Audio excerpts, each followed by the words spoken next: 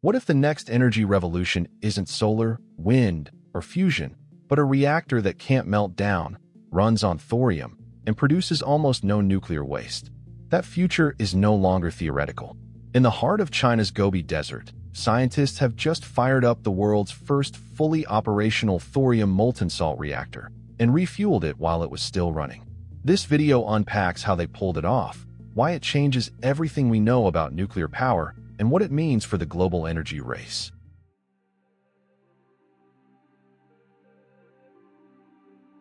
Thorium has long been regarded as this sleeping giant of nuclear energy, more abundant, potentially safer, and vastly underutilized compared to uranium.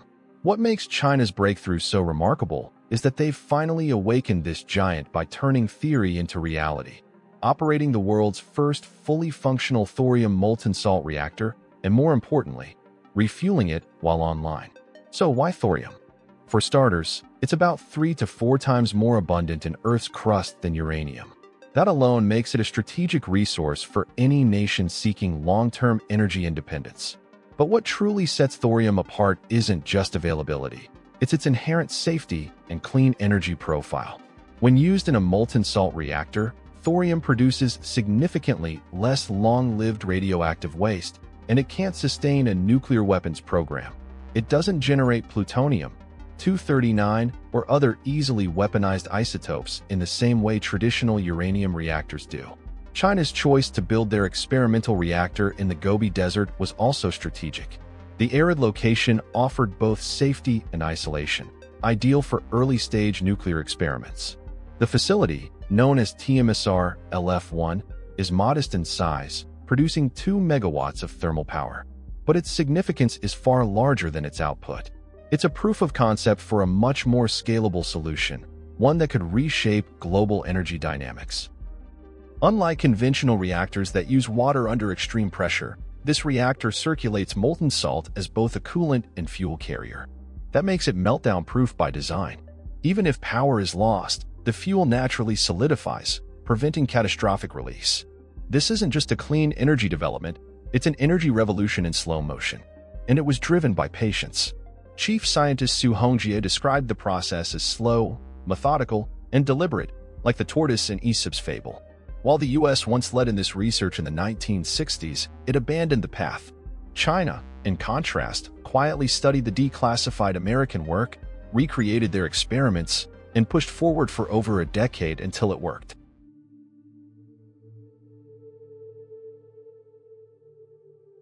Creating the first operational thorium molten salt reactor wasn't a matter of simply following a blueprint. It was about pushing the limits of materials science, thermodynamics, and nuclear engineering all at once. From the very beginning, the Chinese team took on one of the most technically ambitious projects in energy development.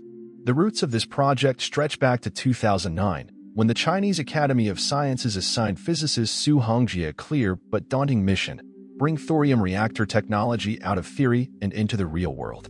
Over the next 2 years, the team grew from a few dozen researchers to more than 400 engineers and scientists working under extreme conditions. Construction of the TMSR LF1 reactor in Michin County, Gansu Province, began in 2018. The challenges were immense. Molten salt reactors require entirely new materials that can withstand prolonged exposure to extremely high temperatures, up to 700 degrees Celsius, without corroding or degrading. No off-the-shelf solution existed. Engineers had to invent new alloys, develop new insulation systems, and write entirely new safety protocols. Another major hurdle was building the first system capable of in-core thorium fuel reloading, a feature that eliminates downtime and raises operational efficiency dramatically. In traditional uranium-based reactors, fuel must be swapped out during shutdowns, which are expensive and time-consuming. In the TMSR LF1 reactor, the team designed a sealed fuel cycle that allows for continuous refueling while the reactor is running, something never before achieved at this scale. The entire system operates at atmospheric pressure, making it much safer than conventional reactors. There's no need for giant containment domes because the fuel isn't under extreme pressure, and if anything goes wrong, the molten salt simply solidifies, locking radioactive material in place. The team's success was incremental. In October 2023, the reactor achieved criticality, meaning it could sustain a nuclear chain reaction. By June 2024, it reached full power operation. Then in October 2024, they accomplished the fuel reload milestone, earning the title of the first operational thorium molten salt reactor in the world. Team members reportedly worked over 300 days a year, many even sleeping on site. Su described the experience as a national cause rather than a job. This was science in service of history.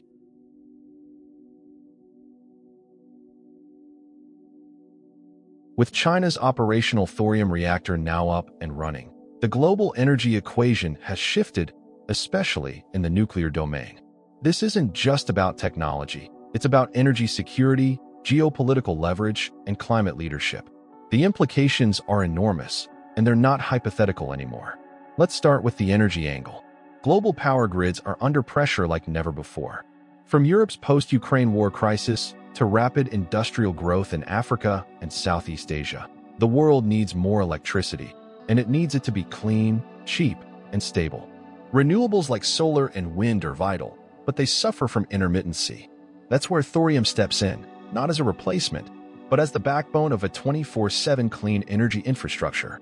China's success means they now control a functioning technology that produces virtually no high-level nuclear waste, cannot melt down, and uses a fuel that's incredibly abundant. The Bayan Obo mine alone in Inner Mongolia is believed to contain enough thorium to power China for tens of thousands of years. This not only gives China a clean energy edge, it gives it export potential. Already, Chinese state-owned enterprises have begun developing thorium-powered container ship designs, a potential game-changer for decarbonizing global shipping. They've also hinted at building modular thorium reactors for export to developing countries looking for small, safe, and sustainable energy systems.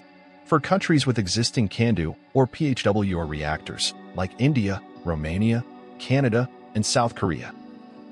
The thorium path is already partially paved, but China's approach bypasses these older systems entirely, building from scratch with modern design principles. Meanwhile, the US is lagging. Despite bipartisan support for nuclear innovation and projects like anneal fuel development, a thorium-HALA hybrid developed by Clean Core Thorium Energy, the U.S. reactors capable of using this fuel are limited in number. Only about 50 of the world's 440 reactors can currently accept these fuels without modification. China's first-mover status means they will now set industry benchmarks, safety protocols, and supply chains. This could influence how global regulatory bodies, from the IAEA to national nuclear authorities, adopt or adapt future standards for thorium systems.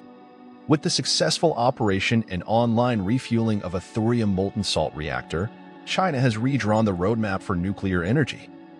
In a world desperate for clean, stable, and safe power sources, this achievement doesn't just answer long-standing engineering challenges, it redefines what's possible.